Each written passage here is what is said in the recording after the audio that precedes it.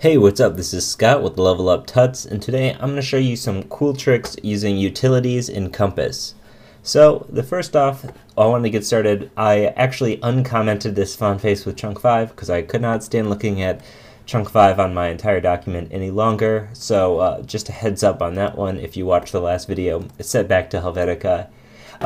So actually, one thing I'm going to do first is let's take a look at this, and you see we have these links that are green and impossible to read down here.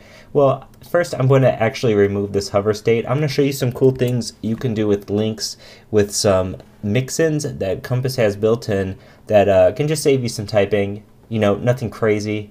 So I'm actually going to take this color off too.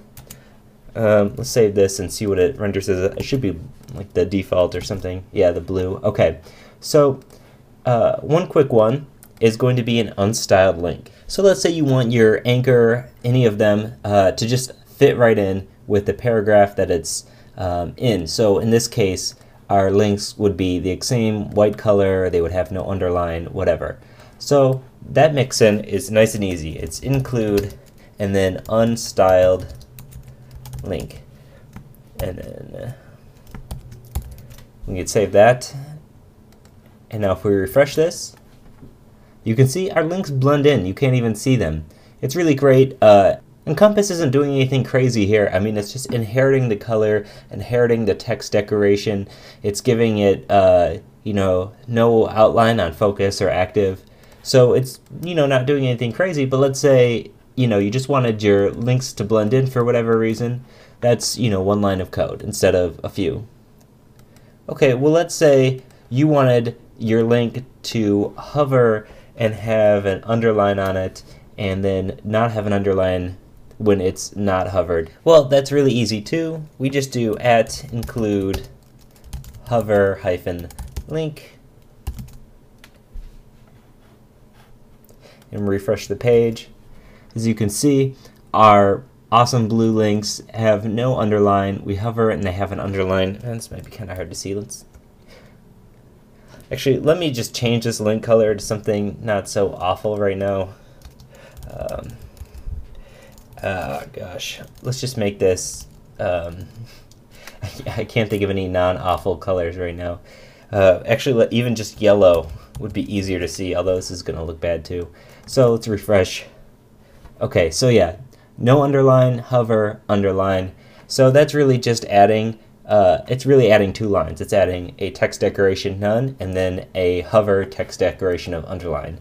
Again, not super crazy, but saving you a couple of lines. I mean, it's saving you having to write the hover state, it's saving you having to write text decorations for both. So again, you know, Compass just saving you some time. Cool. Well, let's show you one more for links. And this one allows you to specify your link's normal, hover, active, visited, and focus states in that order. So if we get rid of this color yellow, because we're going to be specifying our color here, if we say include link -colors, and then in parentheses, we're going to put our colors. So first state is the normal state. We want this to be yellow. Okay, and now comma. Now we want the hover state. We want this to be yellow -10. And then we want the active state. We want this to be yellow -30. Comma. We want the visited state. Well, we just want this to be yellow. We don't want this to be anything crazy. And then we want its focus. We'll just have this blue for fun. Okay. So let's save this. And now let's check out our CSS to see what it's even doing. So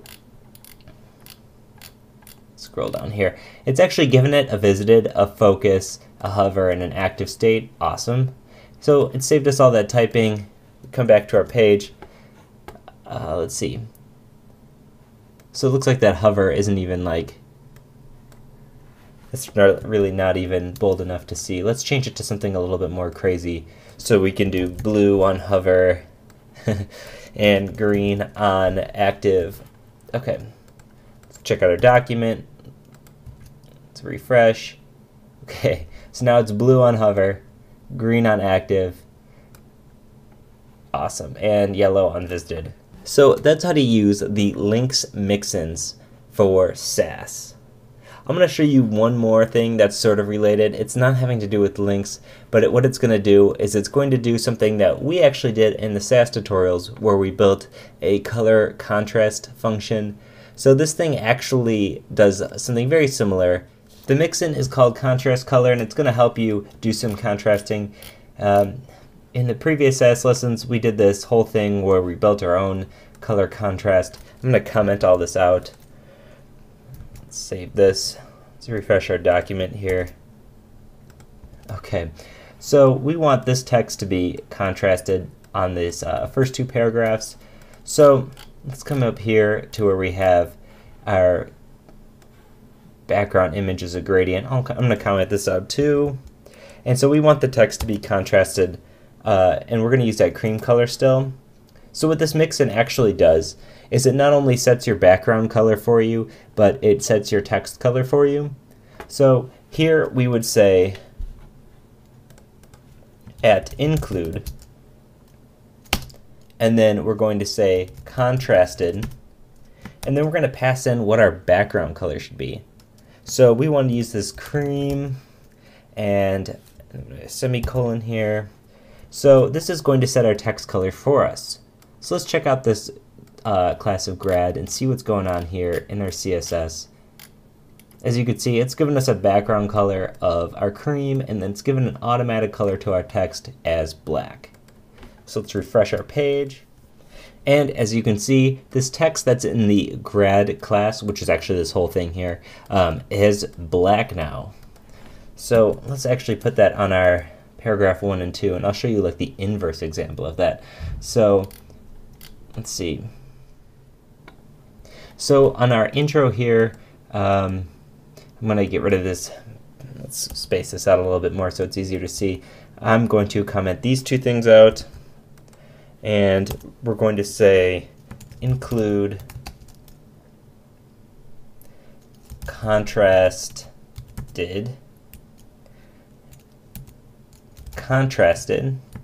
and then we're going to pass it.